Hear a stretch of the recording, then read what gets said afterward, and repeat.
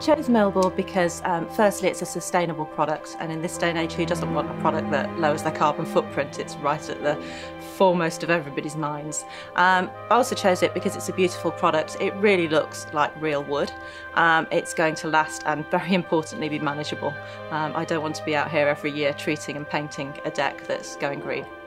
The smoked oak is a really beautiful natural shade of grey. The house is clad in cedar, and over time the cedar cladding is going to age, take on a nice silvery grey hue, and it's important to me that the decking sort of really looks real and blends in with the whole house.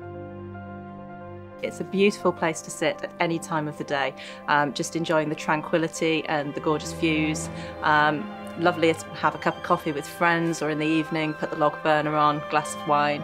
It's just a wonderful place. It's a seamless transition between inside on the porcelain tiles. You can head straight out. It feels beautiful, silky soft underfoot, and yeah, you don't even have to put your shoes on. It just feels great on bare feet.